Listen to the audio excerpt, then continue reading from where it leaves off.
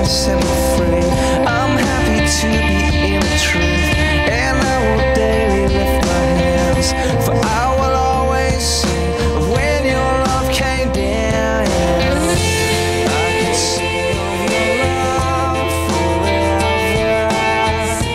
I can sing of your love forever. I can sing of your love forever. I can sing of your love forever. I can sing of your love forever.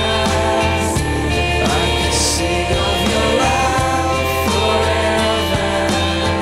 I can sing of your love forever. I can sing of your love forever. Oh, I feel like dancing. Yes, foolishness, I know. But when the world has seen the light, they will dance with joy like we're dancing now.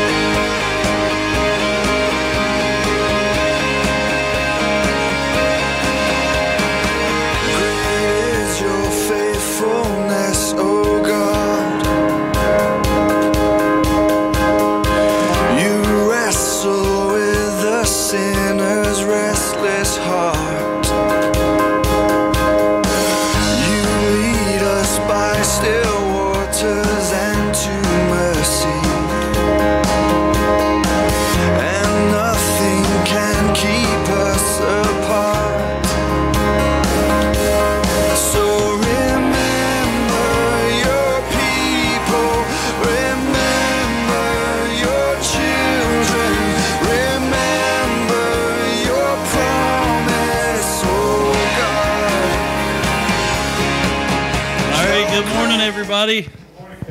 Good morning. I would like to invite the praise team to come on up. What? The praise team to come on up. I don't know. Scatter.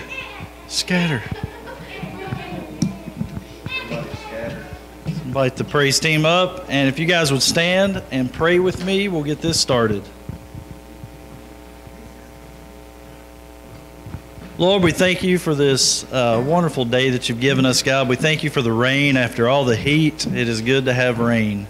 And Lord, we just thank you for it. God, we thank you for the week that the youth have had at the camp, at Fire Youth Camps, Lord. And we just thank you for blessing us with a place to come together as a family to worship you.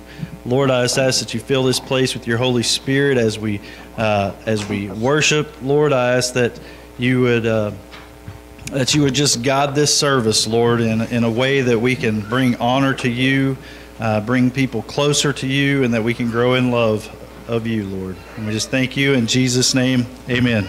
Amen.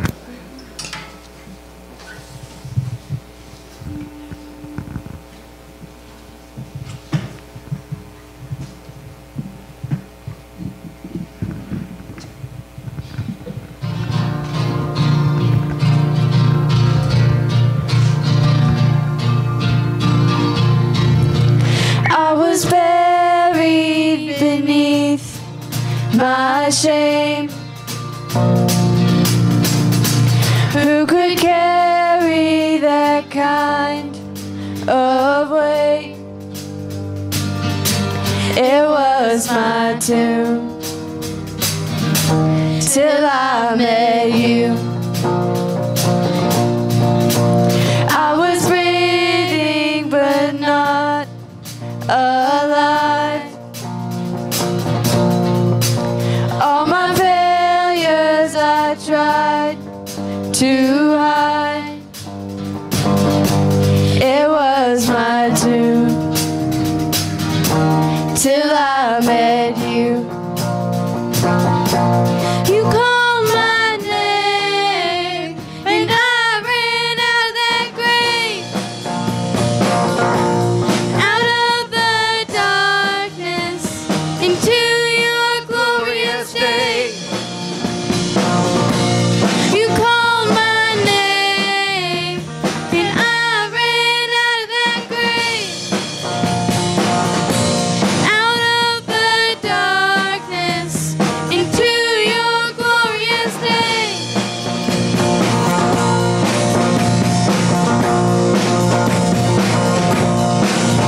Now your mercy has saved my soul. Now your freedom is all that I know. The old made new, Jesus, when I met you. You called my name and I ran out of that grave, out of the darkness into your glorious day. You called my name and I ran out of that grave,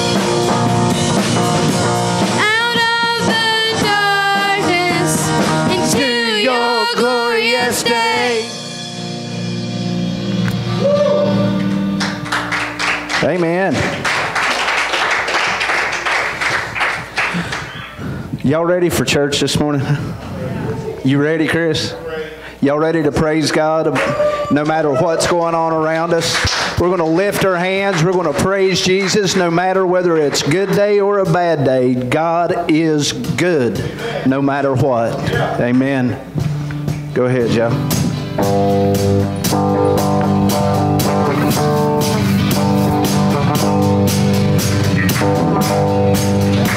Blessed be your name in the land that is plentiful, where streams of abundance flow. Blessed be your name.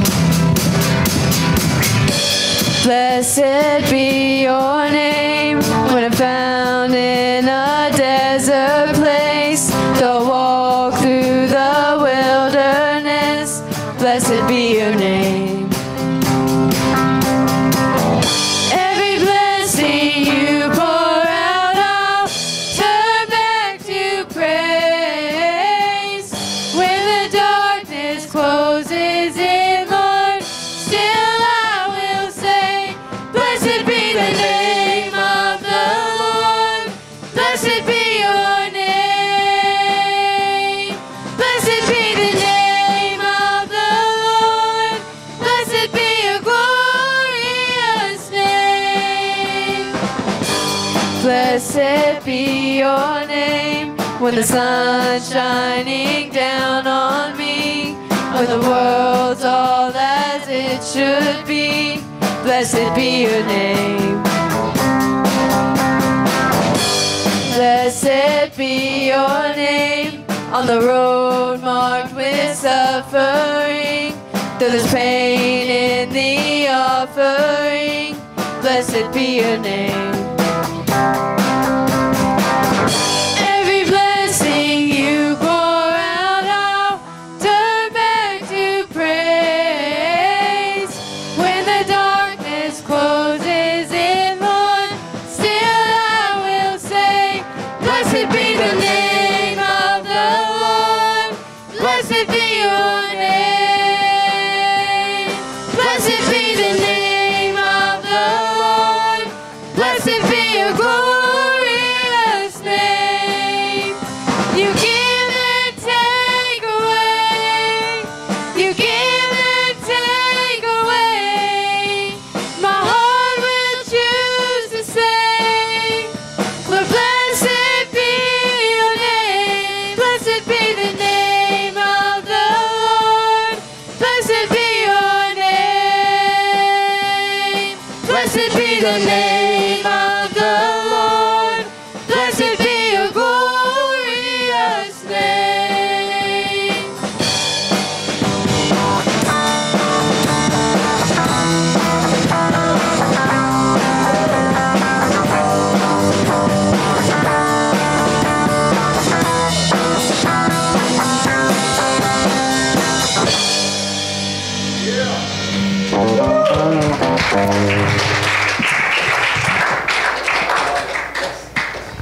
Amen. How many of y'all know that God's presence is more important than anything? In God's presence, miracles take place, right? So we want and desire to be in your presence this morning, Lord. Lord, we want to see what you can do in this service. Lord, we want to see what you can do in our life today. Lord, we need you. Lord, we need you more than we've ever needed you before. And Lord, I ask you to move. Holy Spirit, have your way in this house with the people of this house today. Amazing grace, how sweet the sound that saved a wretch like me. I once was lost, but now I'm found. Was blind, but now I see. 'Twas grace that taught my heart to fear, and grace my fears relieved. How precious did that grace appear, the hour I first believed. My chains are gone, I've been set free. My God, my Savior has ransomed me. And like a flood, His mercy reigns, unending love, amazing grace. The Lord has promised good to me. His word my hope secures. He will my shield and portion be, as long as life endures. My chains are gone, I've been set free. My God, my Savior has ransomed me.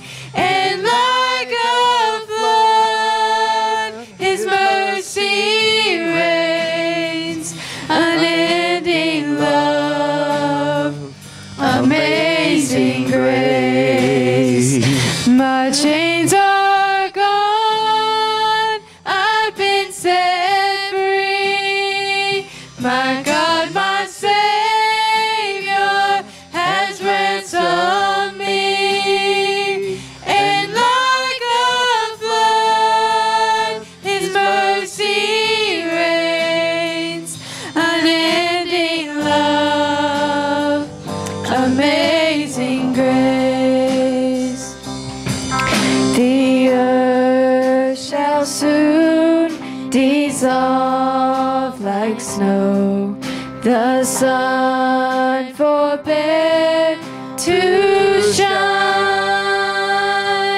but God who called me here below will be forever mine. My chains are gone, I've been set free. My God, my Savior has ransomed me, and like a flood, His mercy reigns, unending love, amazing grace. My chains are gone, I've been set free. My God, my Savior has ransomed me, and like a flood, His mercy reigns, unending love, amazing grace, unending love, amazing grace, unending love, amazing grace. Yeah.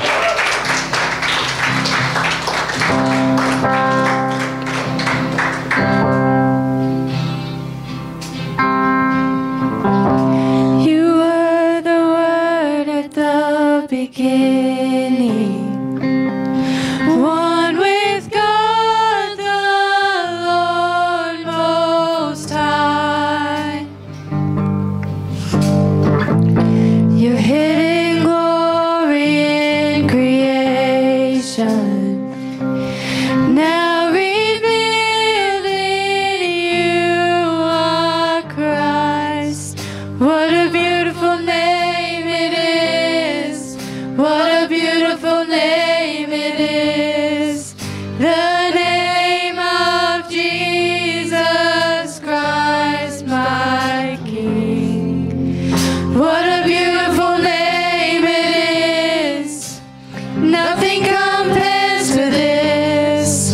What a beautiful name it is. The name of Jesus. You didn't want heaven without us, so Jesus, you brought heaven down. My sin was great, your love was greater. What could separate us now? What a wonderful name it is. What a wonderful name it is. The name of Jesus Christ, my King. What a wonderful name it is. Nothing compares to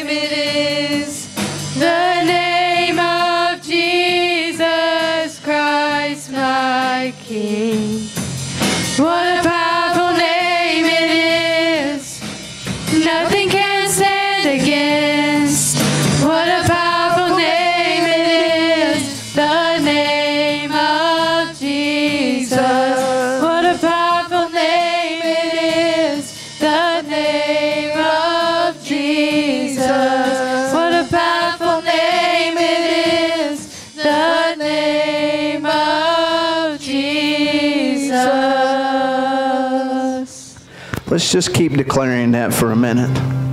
What a powerful name it is. What a powerful name it is. Keep singing it. Let's sing it again. What a powerful name it is. What a powerful name it is. The name of Jesus Christ, my King. What a powerful name it is. Nothing can stand against. What a powerful name it is. The name of Jesus. Let's sing it again. What a powerful name it is. The name of Jesus Christ, my King. What a powerful name it is. Nothing can stand against. What a powerful name it is. The name of Jesus. I declare now, Jesus is Lord in this house. Amen. I declare now life and not death. I declare that Jesus' name is above all and everything else will bow in Jesus' name. I speak directly to the lies of the enemy. You will be silent in Jesus' name. Lord, we thank you. Lord, we thank you for who you are, able to overcome anything. Our God that is so good, so good. Lord, we thank you. Lord, we worship you this morning. We lift you above everything and every situation going on around us. Lord, today is your day. Your day, Lord, for our worship, our praise. Lord, we glorify you. Your name above everything, Lord. Lord, we thank you. In Jesus' name, amen. Amen. Amen.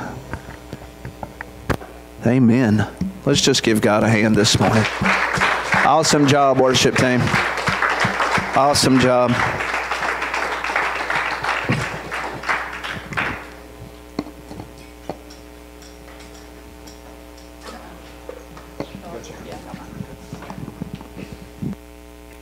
Good morning. Y'all can have a seat.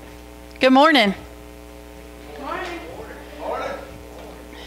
It's the last Sunday of the month, so you guys will know what that means. It means it's Communion Day. It's one of Matthew's favorite days, one of our favorite days, where we get to commune with our Lord and take of the sacraments, the blood, the bread and the juice. Just one of those, I was reading my devotional Bible, and there was a part in there about communion that spoke with me about a couple of months ago. And I took it to Kevin, and I was like, hey, read this. And he was like, that'd be great. And I said, so the next time we do communion, I can do it. And he was like, yeah, but you need to trim that down a little bit. You can't read that whole thing. So I went through and I kind of paraphrased what she said in the Bible, but I want to share that with you guys as they're passing out the sacraments.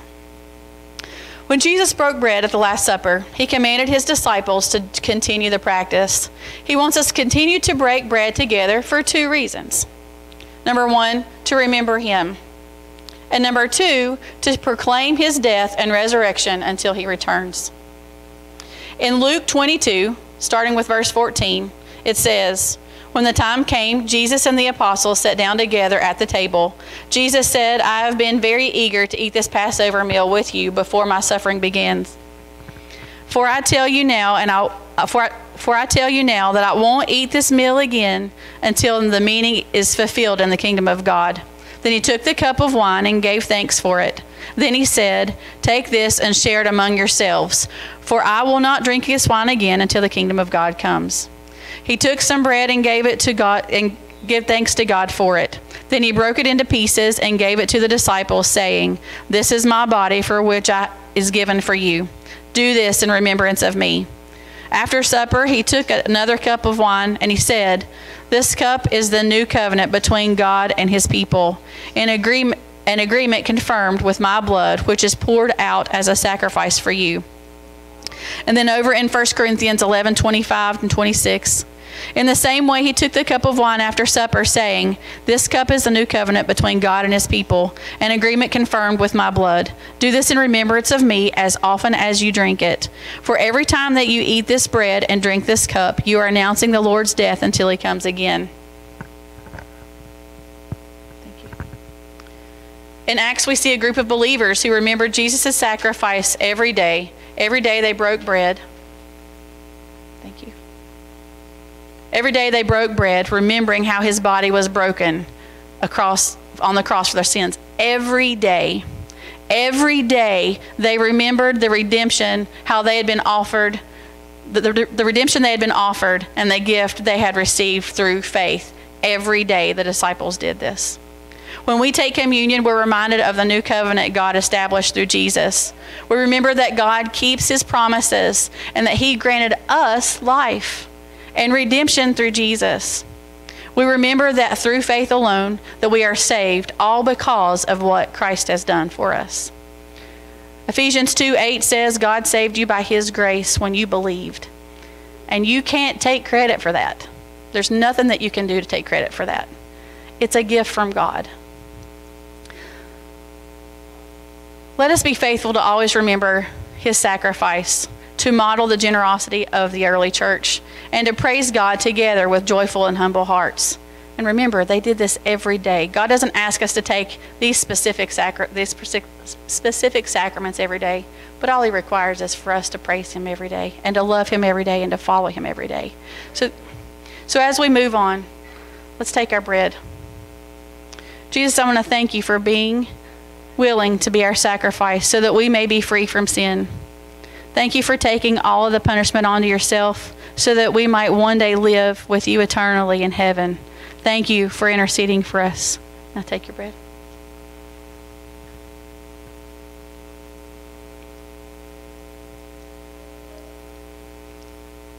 Now the juice. Father, I pray that we will remember daily what you have done for us on the cross. Daily we will remember where you alone have brought us from. And that if we let you, you'll guide us through whatever we have facing us in the future, because you are the God of yesterday, today, tomorrow, and evermore. May whatever we face be done in your time for our good and for all of your glory. In Jesus' name, amen.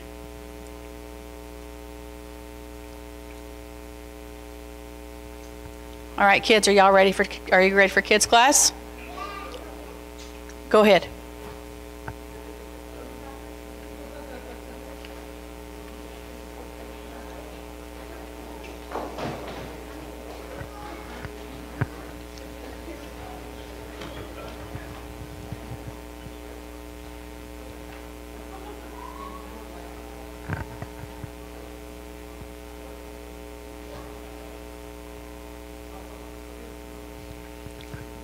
All right, I'm going to start first with the announcements, and then Gary, if you want to go ahead and start passing out doing the baskets and the offering and prayer request sheets. Announcements. July 6th, which is a week from this Wednesday, is the first Wednesday at Calvary in Johnson City down there, before we join together with them. On July 10th is the outdoor baptism service behind the Park McDonald's, like we do every year. If you want to be baptized, please let Matthew know. There'll be a dinner after that as well, like normal. Campfire Starters, July 20th through the 23rd. Raquel is in charge of that. If you'd like to help and be a counselor, please let her know. Any capacity will be greatly appreciated. Then definitely be in prayer if you can't physically help to be there. July starts our Fun, Food, and Fellowship every Tuesday. There are sign-up sheets on the back table. Help with food prep, to set up tables, to tear down tables, to set up games, all that kind of stuff. So we just want to get together and have fun and just love on each other. Also, Terry has asked take up donations, and he said that they are greatly appreciative for the things that we have brought to them in bulk that they are not able to get otherwise. And if there's anything that if you haven't been able to donate or you forgot to bring your stuff, just see Terry. He goes down there every week, so you can take it down there anytime. But that would be also greatly appreciated. I have something to read to you from Matthew. Most of you saw that prayer request that he put out on the church app yesterday. So he sent me this morning and asked me to read it. About 10 days ago, Esther's left eye began to look a little crooked, kind of like a lazy eye. About a week before, Cherish had found a small tick on her head.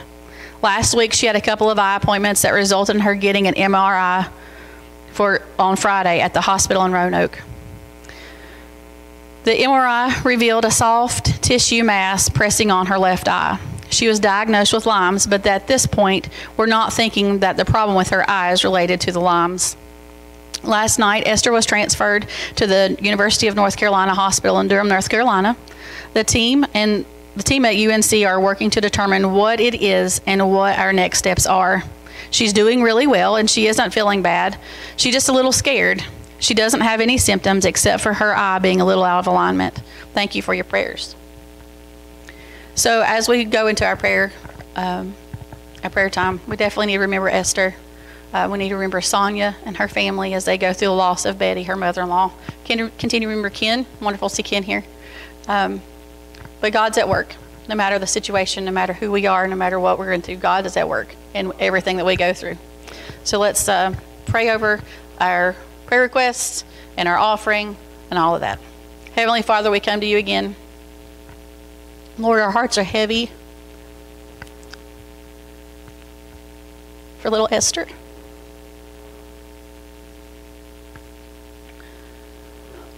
Lord, we pray for your healing. We know that you have this in control. We know that you know exactly what this is. But Lord, the humanness in us gets a little scared. And Lord, we pray that you will be with her. We pray that you be with Matthew and Cherish and their entire family, her sisters. Because we know she's in your hands, and we know that you will protect her. We know that there's nothing that can happen to Esther that you don't have control of. Thank you for everything that you've done for Ken. Lord, we love seeing them walk through the door this morning. So thankful that he felt well enough to be here. We thank you for them and the things that they do for this church here, and even when they're not here, we thank you for their prayers. Lord, we pray for Sonia and her family. We know this is a tough time for them all. We know the struggle that she's going through. Loss is never easy. But Lord, we know that Betty is with you. And we know what a joyous reunion she had when she came into your presence. Lord, we thank you for that assurance that one day we'll see her again. And Lord, all the things that were written down on the prayer request sheets, all the things that were put into the prayer request box in the past, Lord, we pray for those as well. Lord, we know that you have complete and total control over every situation that we are in. And we thank you so much for interceding for us and for your Holy Spirit to comfort us and for us to be able to commune with you and to talk with you directly without the need of a high priest to come in and do that for us. We thank you for everything that you've done and will be doing. In Jesus' name, amen.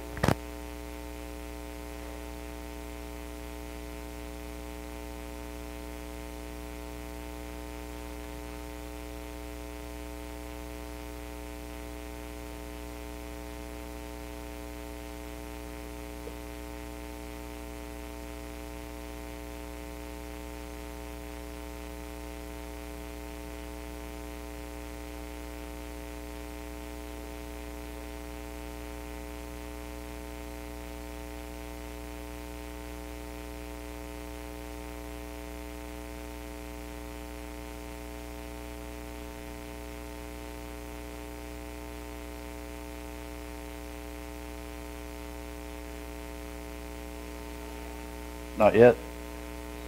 There it is.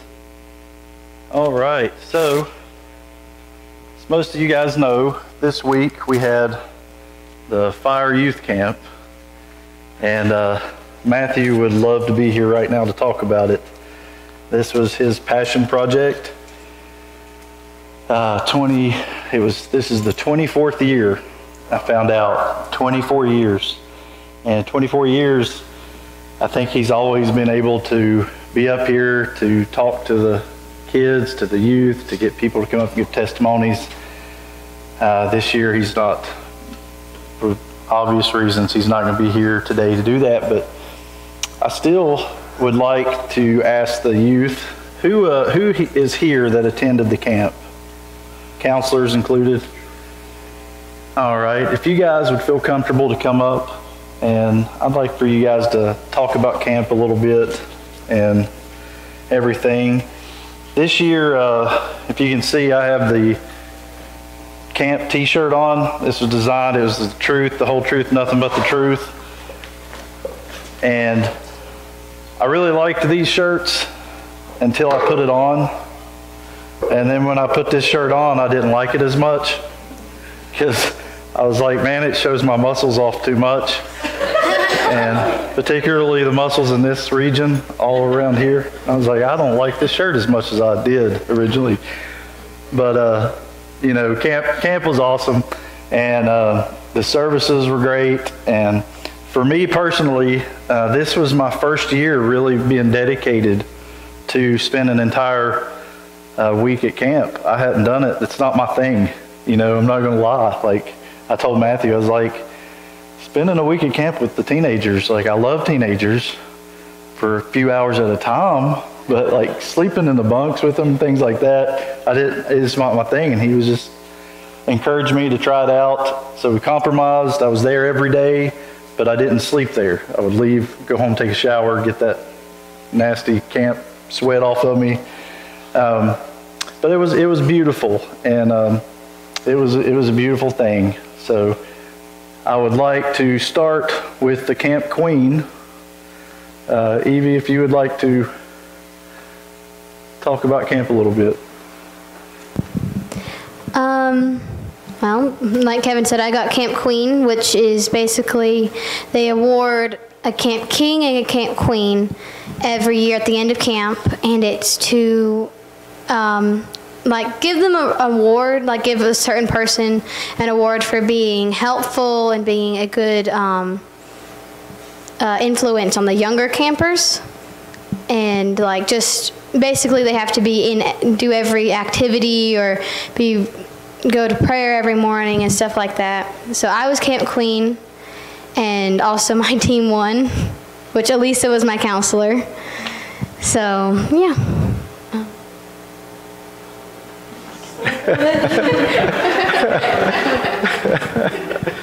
This was my 12th year going to camp.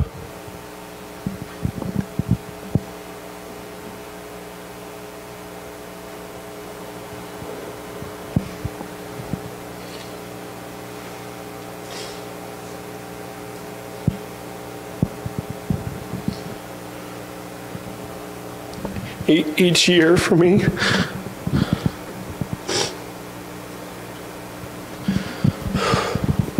each year for me gets scarier. Just knowing how I have to try to take care of each one of these campers and watching them grow up, mature, and influence other younger campers. Seeing some of the campers, of course, that don't go to this church become counselors, it's really insanely scary.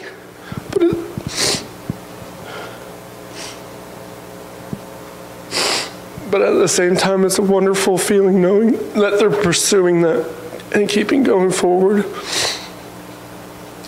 That, I think it was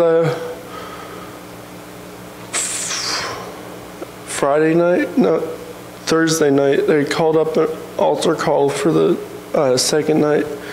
I went up there and just closed my eyes, raised my hands, just not worried about anything else. God told me a thing and said, lead and they will follow. And I've been running from that forever. I just feel like I need to pursue that further.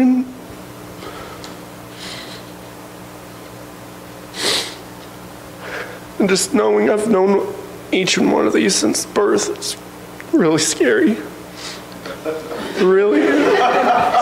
No, not in a bad way. It scares me knowing that they're growing up and making their own decisions and hoping they make the right ones. And hoping I've been a good influence on them. And this camp has been amazing. It really has.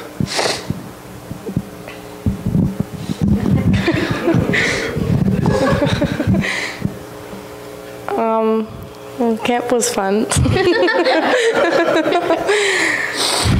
Well, I didn't win. Our team didn't win. We were kind of losers. But not as big as blue team.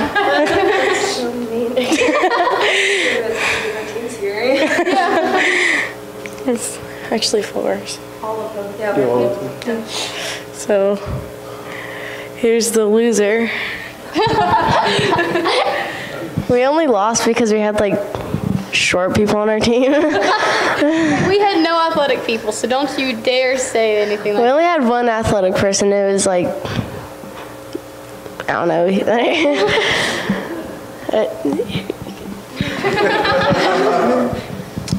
Yeah, I think camp was a really great experience to see a lot of people that have been in public school that feel like they can't really be themselves. And they really do. You see, like, from the first day to the 4th day, they really become less, they really care a lot less about what other people think about what they're doing.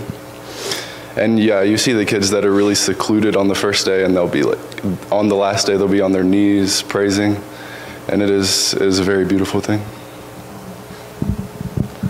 Yeah, camp is that's what I really like about camp too. I noticed there was a lot of it is very clear. There's like an age where all of a sudden none of them are confident. Like a lot of them at the beginning during the games would be like, okay, so who's good at running?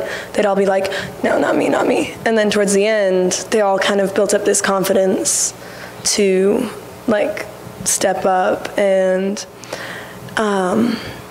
also the worship is really beautiful because you see these kids, a lot of them will be very stone cold and very like hardened to wanting to be emotional or wanting to praise.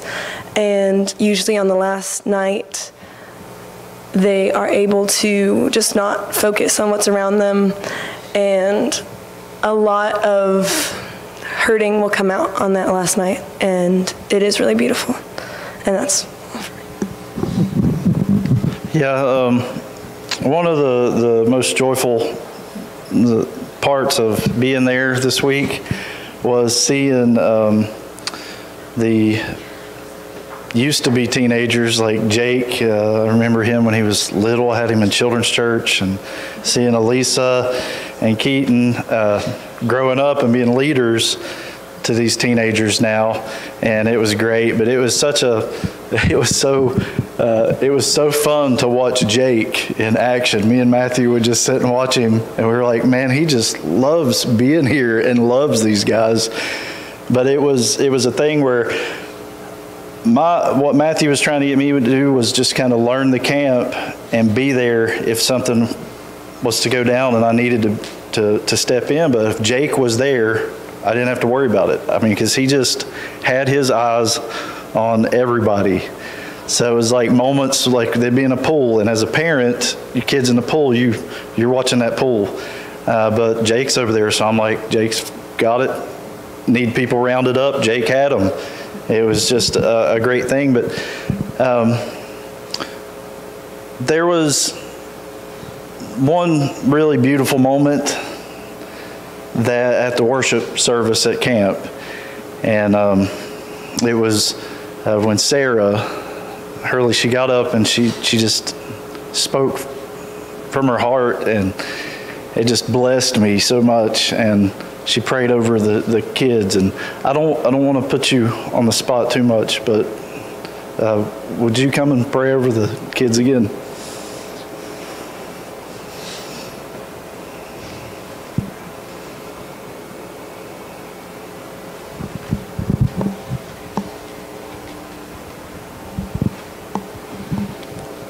Kind of God put on my heart is just surrendering everything to Him. And I want to pray over the kids is that I just feel like this generation that's coming through they're being attacked on such a fundamental level that none of us actually had to go through as kids, or I just don't know has happened in the history of the world. And yet I know that God is doing something really great in their hearts. And Jesus told Peter, he said, Satan has asked for you that he could take you and crumble you like wheat and cast you to the wind. He said, but I have prayed for you that you will stand strong in the hour of temptation. And now we look at Peter as one of the pillars of the early church. But I feel like this is what Satan has asked for this generation. But we must pray. We must pray for them because God has an amazing plan for his church in this generation.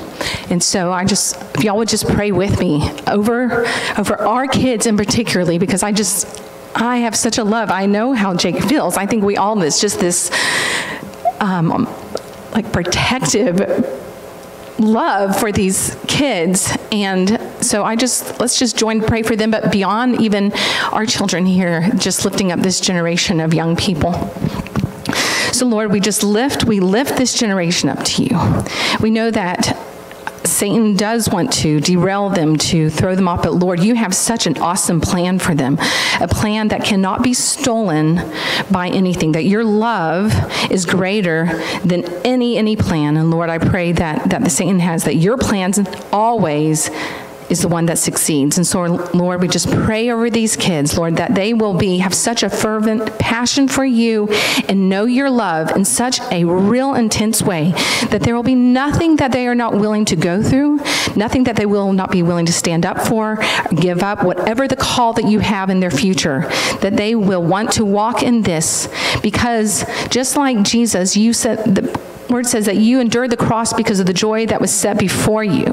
So Lord, we pray for this joy, this supernatural understanding of what you have prepared for us and who you are and how you love us and what you did for us on Calvary. Lord, I pray that you just put this supernaturally in the hearts and the minds of this generation, of this coming generation of the church. Lord, and we pray this in your name, Jesus, that this seed that you planted in their hearts over camp, through their upbringing, Lord, that this will go deep and it will just have a tremendous harvest and nothing can steal it, nothing can crowd it out. We pray protection over the word in their hearts in your name, Jesus. Amen. Thank you. All right, guys, anybody have anything else they want to share? He has to go next year. Who's that? Haley, yes. She had to balance work. She showed up when she could, but she had to balance her job out. But, yeah. So is anybody else? All right, you guys can take your seats. Appreciate you guys.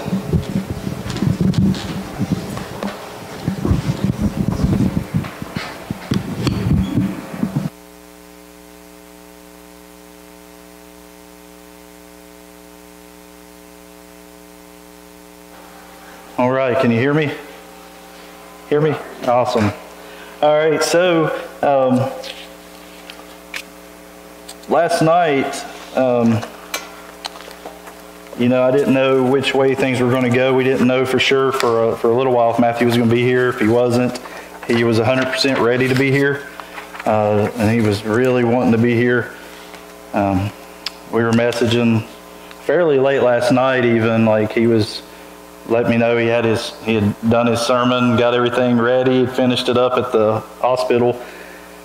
And I was planning on teaching the children's church today. That was my plan. And I wanted to, let Elisha be able to sit with her husband and her family, because it seems like a lot of times she'll come in and she has to go out and take care of kids. And but then things got flipped around, and so I got something ready. We do need to pray for Alicia, though, because I was going to be back there. And then I had got Chris as a possible backup, too. And I'd set up a soccer game back there. So she's back there with the kids, and there's a soccer net and a soccer ball. So let's just hope that they go easy on her today. So I have to tell her I'm sorry later that I set her up like that.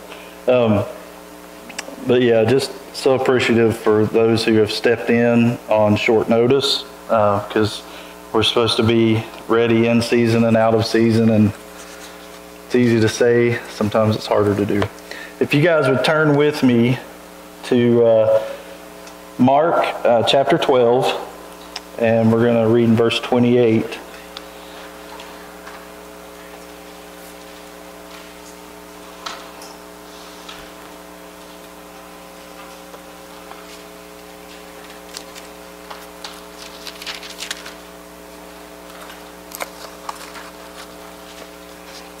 When you're there, say amen.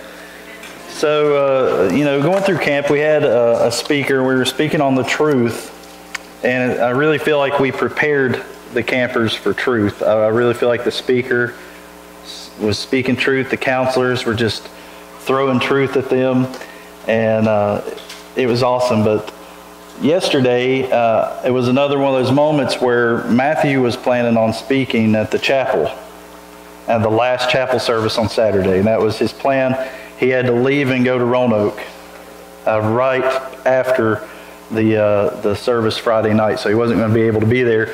I think it's the first time in 24 years that he wasn't able to be there. He was even there last year, in the shape he was in last year. He even was there then on the last day. So it was one of those moments where I was like, okay, I'm going to get ready, get prepared just in case I need to. In the end, I didn't need to. I didn't have to speak. But as I was praying about like what I wanted to share with the campers on their little last moment at camp, where they were going to go back out into the world and leave the isolation of being around like-minded people and leaders that love them, care about them, won't think any question's stupid. And I wanted to share with them. And what I thought about was how to love people. How to love people. So if you will read with me from chapter 12, verse 28.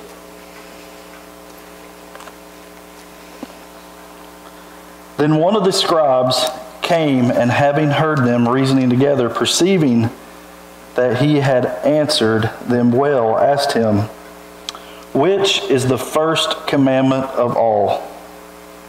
And Jesus answered him, "The first of all the commandments is, Hear, O Lord, hear, O Israel, the Lord our God, the Lord is one.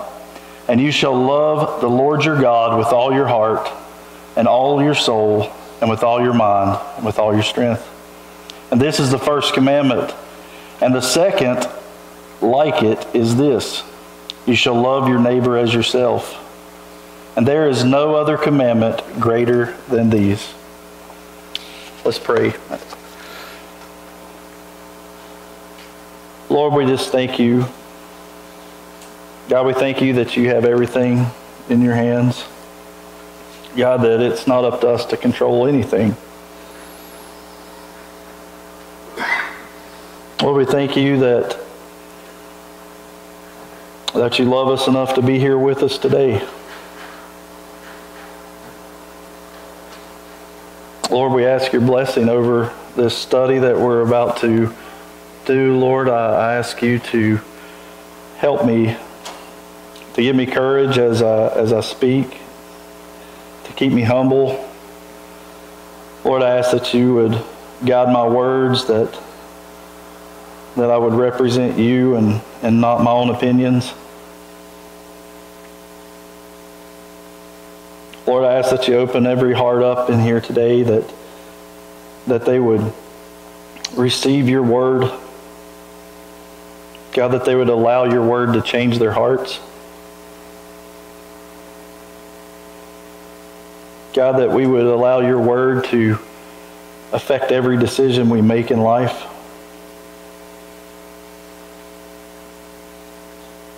Lord, we thank you in Jesus' name. Amen. All right, so love is a complicated subject. Does anybody disagree with that? Pretty complicated. We have the world's version of love.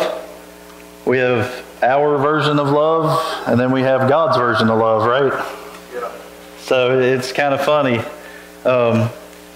When I was speaking, I had the opportunity to speak at one of the chapel services for the middle school group and to talk to them. And we were doing a little bit of apologetics thing, but I felt the Lord telling me to speak to them about God's image and to kind of give them a definition of marriage.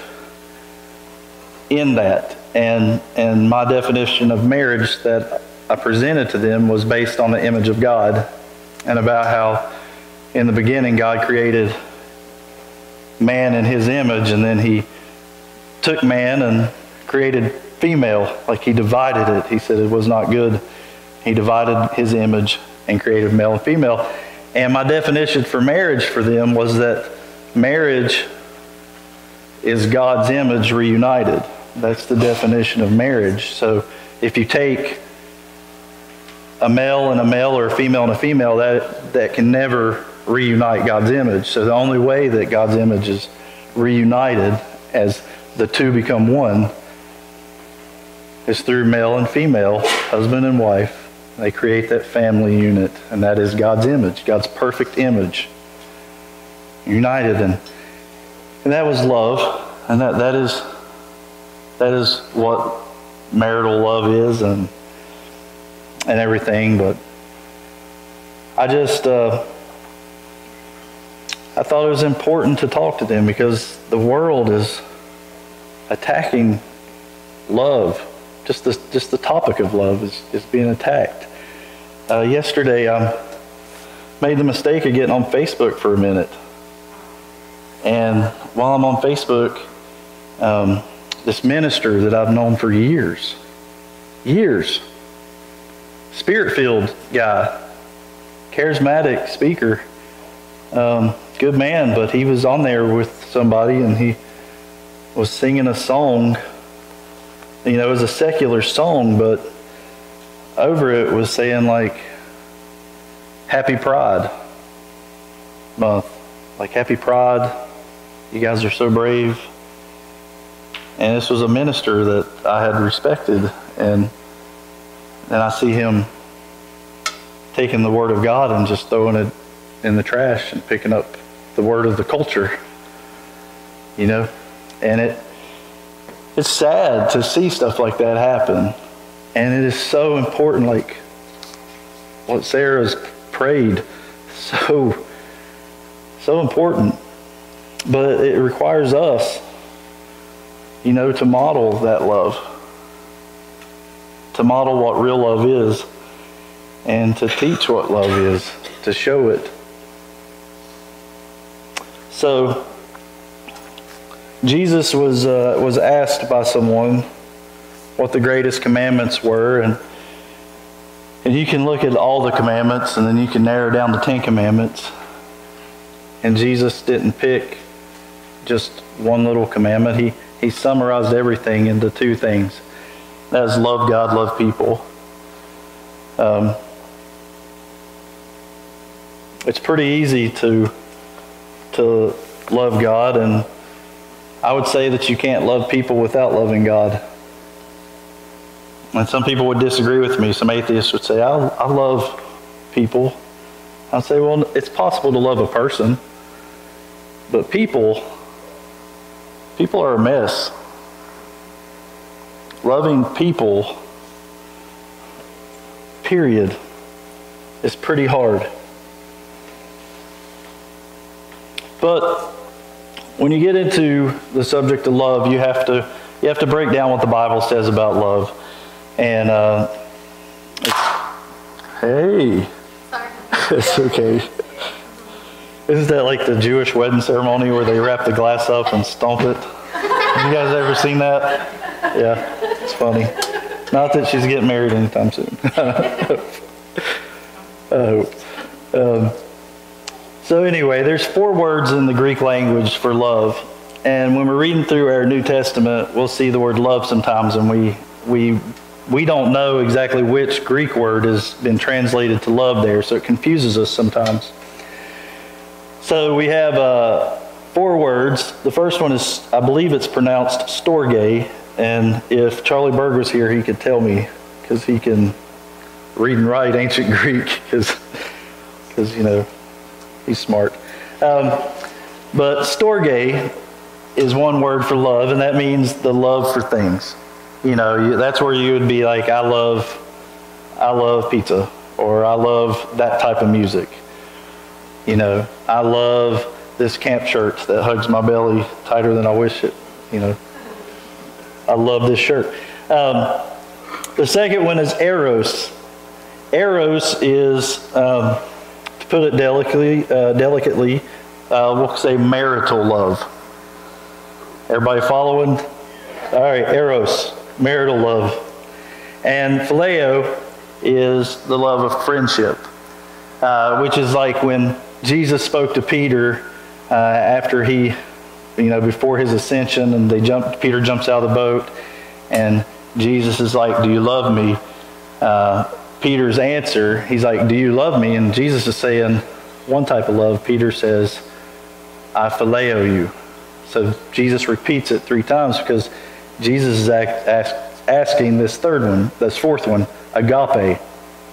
Agape is a selfless, sacrificing love. So when Peter jumps out of the boat and he's sitting there, he had denied Jesus 3 times. Jesus is asking him, Peter, do you agape love me? Do you selflessly, self-sacrificingly, do you love me that way? And Peter would respond to him, I phileo you. I love you with all the friendship.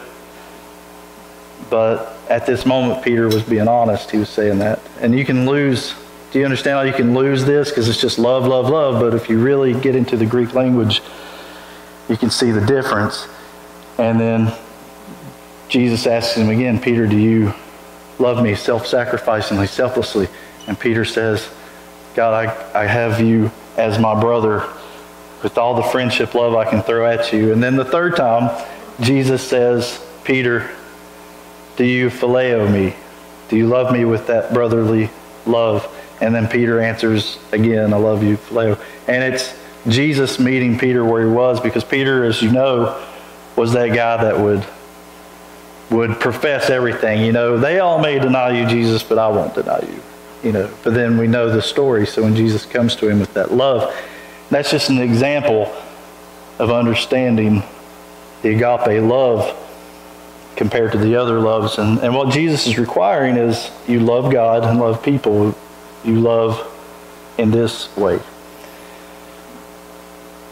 So, I remember, who remembers the Princess Bride movie? Does anybody remember this?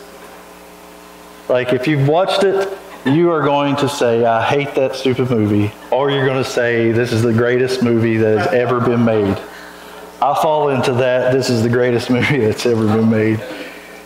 And the whole concept in this movie is like true love. I remember me and Pam started dating. I was like, you got to watch this movie. You got to watch The Princess Bride. I was like, it's the most romantic movie ever made. And she started watching it, and as quickly I realized that our connection wasn't in movie taste. But there's this part in the movie where it's like, it shows like the marriage lady, and they're getting ready for her. She's going to have to marry this guy, and the priest has a speech impediment, and he's like, do you guys remember this part? He's like, marriage, marriage, true love. And it's like one of my favorite parts, but it's like true love, it was expressed, I feel like it was expressed very well in that movie, what love is, the willing to die and stuff. But all right, let me move on. Let's go to John 13, if I can get there. John 13, verse 34.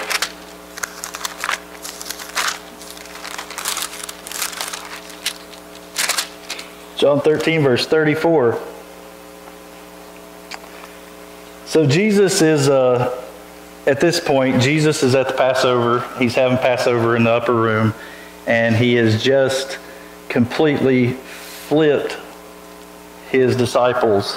Like, in this process of taking a Passover, he's telling them that he's leaving and that they're going to be by themselves. And he has completely messed them up. They don't understand why he's leaving, what's going on, and they don't have the hindsight that we got. We can read here and we know why Jesus was leaving, what he was saying. But to them, they were thinking like Jesus is leaving like Elijah left, and that the chariot of fire is coming down, going to pick him up or whatever, and he's just going to go away like that. He's leaving them. They're panicking. They don't understand why he's going to go. So he says in verse 34, he says, "A new commandment I give to you, that you love one another. And as I have loved you, that you also love one another. And by this, all will know that you are my disciples, if you have love for one another." So he didn't say that everyone will know you're my disciple because you don't say cuss words. Did he? No. He didn't say because you dress a certain way. Right? He didn't say they'll know you're my disciples because you take your hat off in church. Right? Or you say yes, ma'am. That wasn't what he said. He said that you love one another. And that is an easy thing to do when you actually love somebody. But there are some people in this world that are just difficult to love. And when I became a Christian, I was 20 years old, and I can't tell you how many times I prayed. I prayed, God, I know you want me to love these people, but I just can't stand them. Like, I can't stand them. Like, I would be around guys at work, and they would behave in selfish ways, you know, and I would completely ignore my selfish behavior, but I would look at their hickle. I would ignore I ignore my selfish behavior, but I could look at theirs and I would just be like, I cannot believe these people act this way. Like, what is wrong with them? And I even went through a little phase where I was a Christian, so I thought I was better. Like, in my mind, I was like, I'm better than these people here. You know, like, I felt like I had something one up on them. So I would pray and I would say, Lord, help me love these people. I can't love them. And I would just focus on that. I would just, okay. And then I would get to work, or I'd get out and I'd say, okay, I'm going to love these guys. And I would get there, I'd make it like an hour, and then one of them would do something that irked me. And then I was back to praying, saying, God, forgive me for hating these people that I'm working with. And that is the way it is. Like, it's easy to say you love somebody, but to really love them. But see, when God requires us to love, He requires us to love people that are really, really difficult. Like abortion doctors. I'm supposed to love an abortion doctor? A murderer? And I just, it's so hard to fathom being able to love somebody like that. It's hard to think, you know, if anybody's ever read The Hiding Place, Corrie ten Boom, you know that story of how she was thrown in the concentration camp to the point where she sees her father passes away there, her sister, she sees her sister just get sick and wither away and pass away, and these guards just taunting them, doing cruel things to them. And then later on she's faced with this thing where she's speaking, and a man comes up to her asking for forgiveness, and it was one of the meanest guards there who had been mean to her dead sister, and she has to come to that place where God helps her to forgive, to love somebody who's unlovable. And so when Jesus, if we back it up, Jesus said, they said, what are the greatest commandments? Jesus said to love God and to love people. And I always thought that was two separate things, you know, love God, love people, because it was divided. And he said the first one and the second one. But honestly, you can't get those out of order. You see, the mistake that I made was that I tried to love people, and then I tried to love God, and I had that separate. But our focus has to be loving God. You see, when we grow in our love for Christ, loving others will become a natural side effect. I wasn't able to love others until I quit trying to love them. When I put all my focus on loving God, and I completely fell head over heels in love with Christ, and was like agape, I love you, Jesus, in this way that I will sacrifice everything. I will die to myself.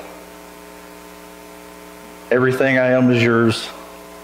I love you that way. And as I pursued the Lord's heart that way, and I surrendered my heart to Him, I didn't realize that I'd started loving people. It was just a natural thing. Like the next day I was loving that guy, and somebody gets mad at somebody, and I just, well, you know, it's just the way it is. You know, there's people. And I started just truly loving people. I can truly say that I love those guys who do things that are horrible. I work with people who say things and do things that are just awful, but I can honestly say that I love them. It's not a lie. It's not a boast. It's just, I love God. I love people because I love God.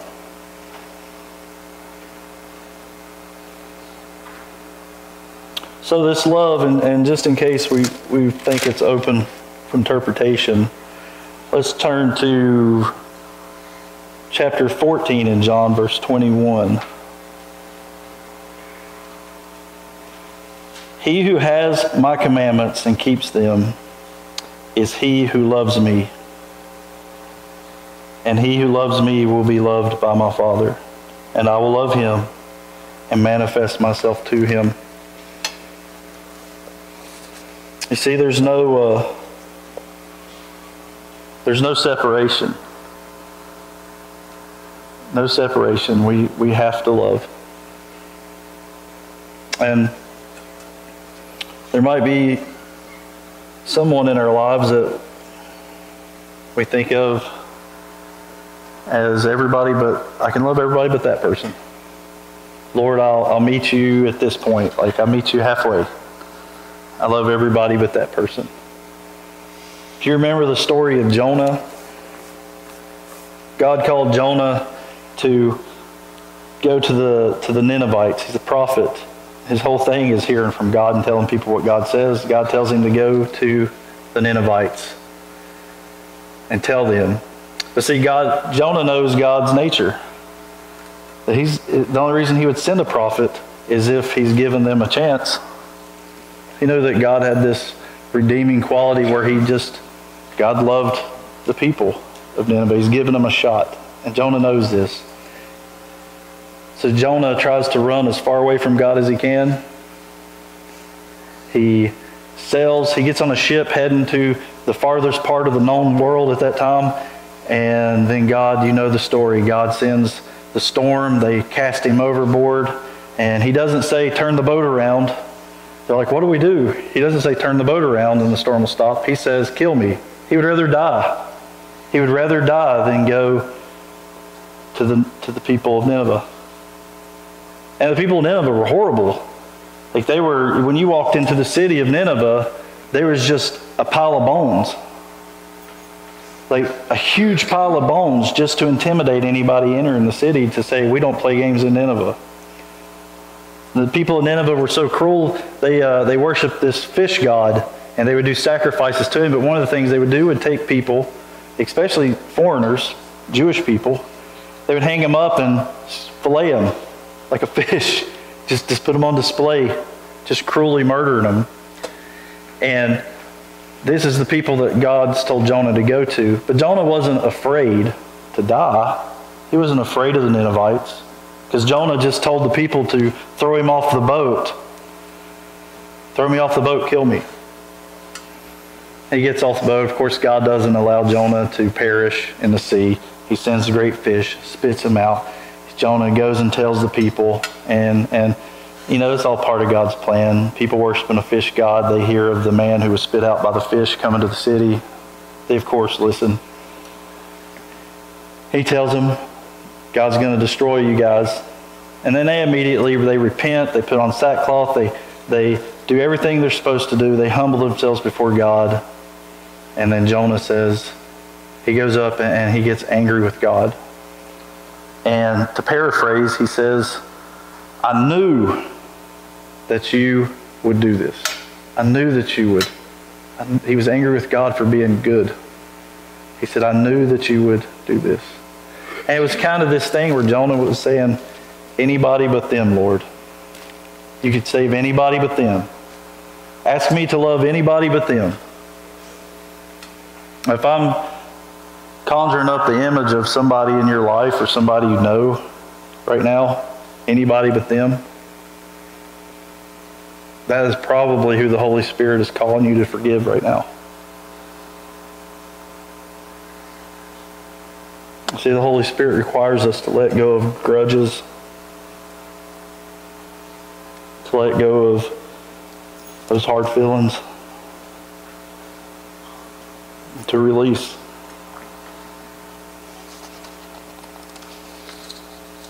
As the musicians come up, wherever you guys are, I'm just going to, pray. And as I pray and I close out this sermon, I just want you to know that this altar is open. If you need to go to the Lord and release somebody, if you need to just ask God to help you, say, help me love you more.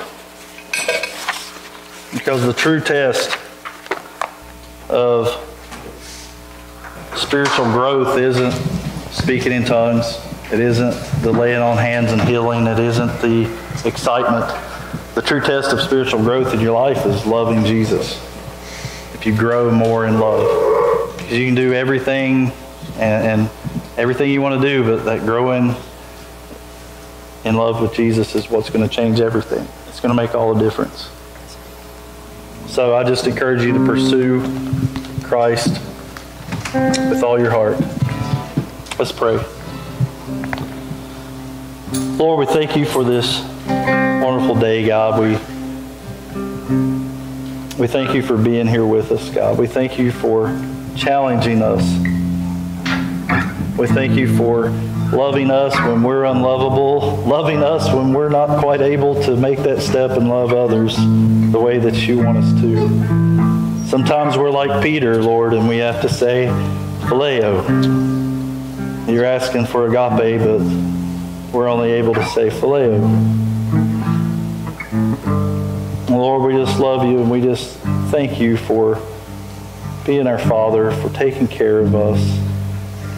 And God, we just ask that you help us to release, to forgive, to let go. And in doing that, we can hang on to you. We just thank you for that in Jesus' name. Amen. This altar is open for anybody who needs it.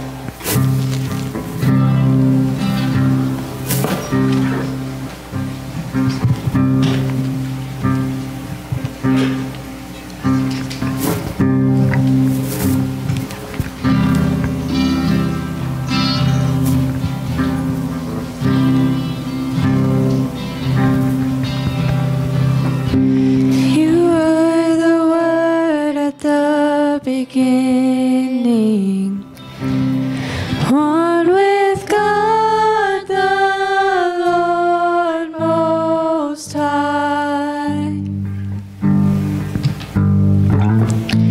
Your hidden glory in creation, now revealed in you are Christ. What a beautiful name it is. What a beautiful name it is. The name of Jesus Christ, my King. What a beautiful name it is. Nothing compares to this. What a beautiful name it is. The name of Jesus. You didn't want heaven without us. So Jesus, you brought heaven down.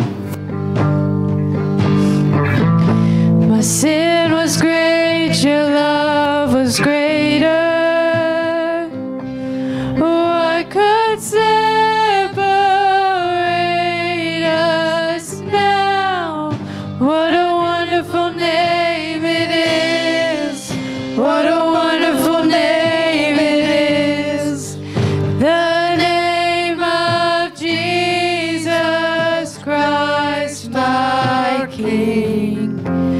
What a wonderful name it is. Nothing compares to this.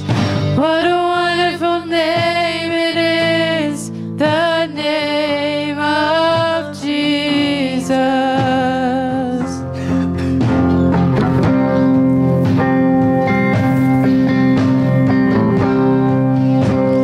Death could not hold you.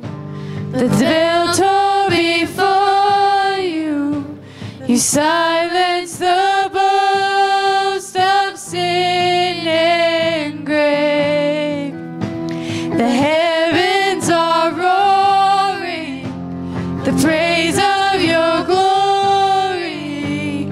For you are raised to life again. You have no rival. You have no equal. Now and forever, God, you reign. Yours is the kingdom. Yours is the glory. Yours is the name above all names. What a powerful name it is. What a powerful name it is. The name of Jesus Christ, my King. What a powerful name it is.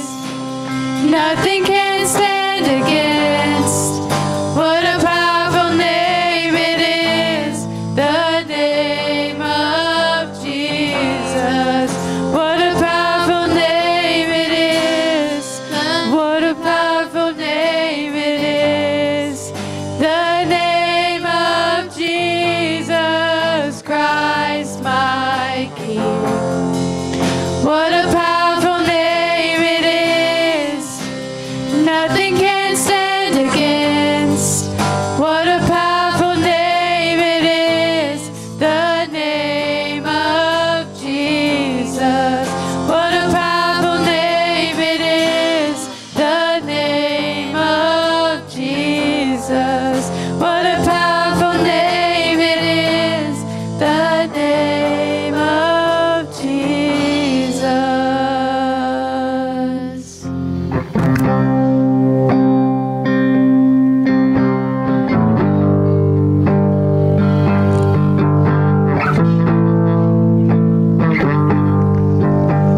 All right, amen.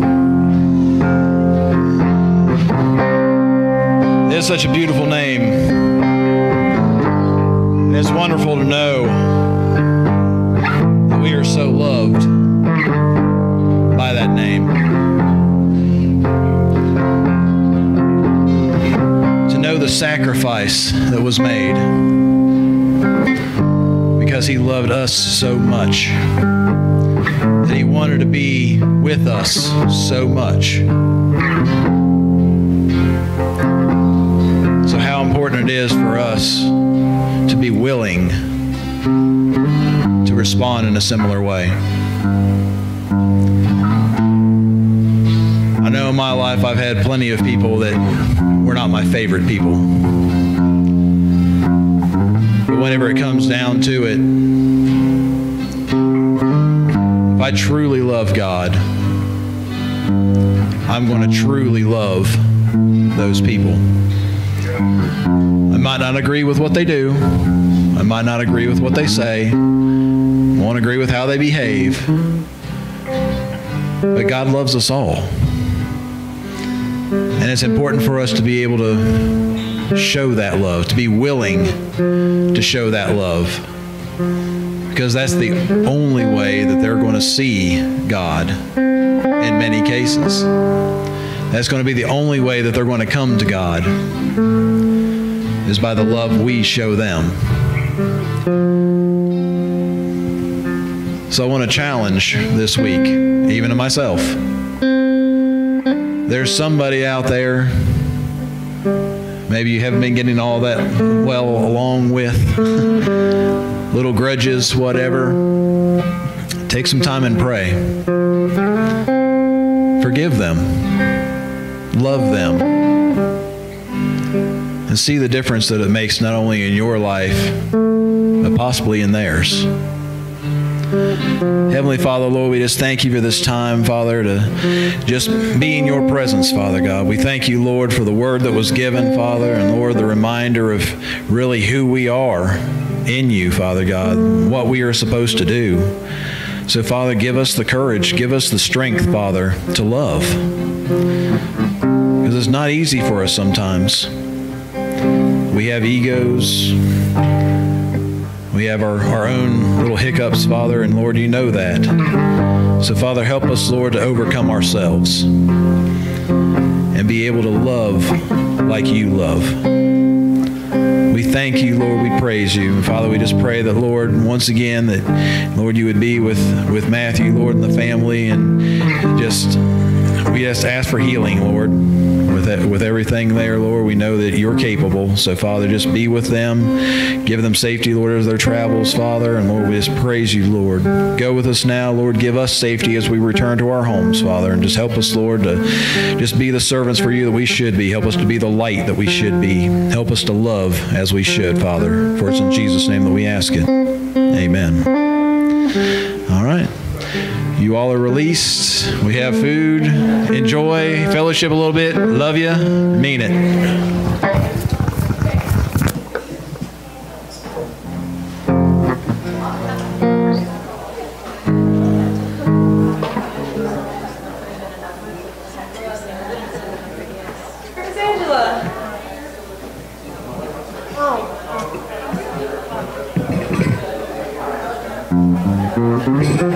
Angela.